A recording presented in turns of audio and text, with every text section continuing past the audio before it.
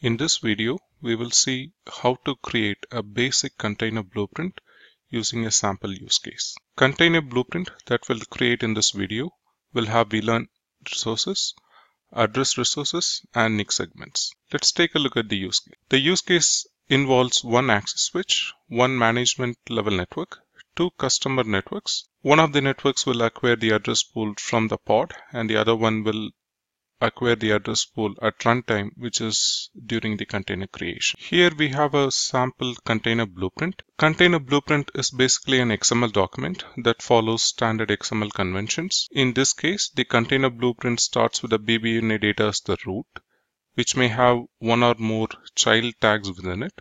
To begin with, the version tag indicates the BladeLogic Network Automation server version for which the blueprint was created. For a new blueprint, there will not be any version information available.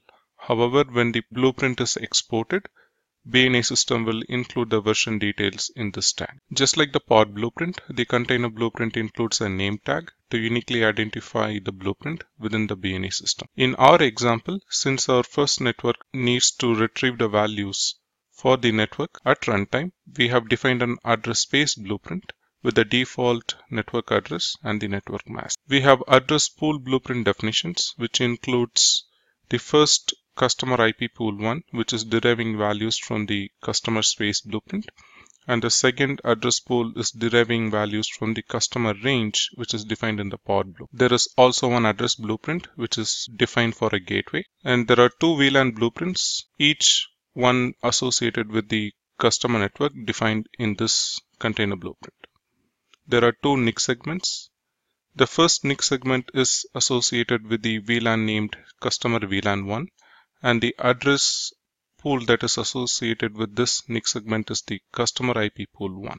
The second NIC segment is associated with customer IP pool 2 and the VLAN called customer VLAN 2. We also have an external NIC segment, which is a special type of NIC segment defined here to indicate any external networks.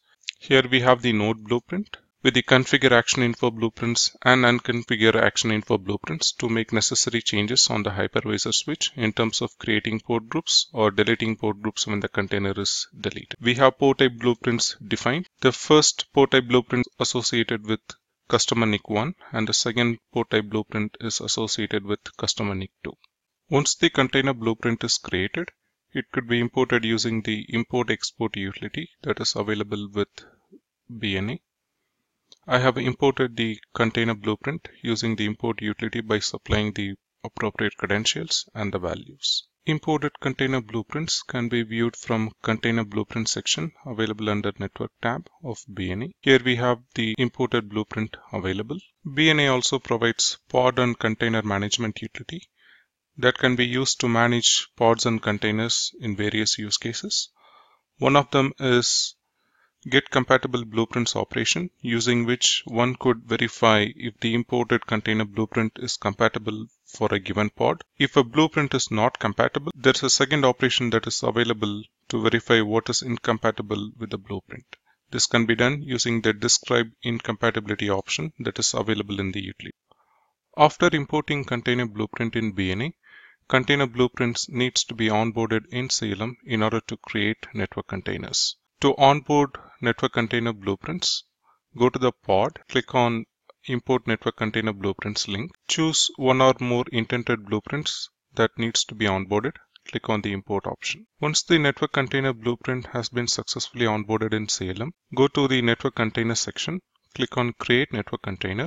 In the Network Container Create wizard, enter required values such as network container name, provider, pod, and the intended blueprint and click on Next. Based on the network container blueprint design, you may see multiple nodes that are available here. In this case, we have only two customer NIC segments defined.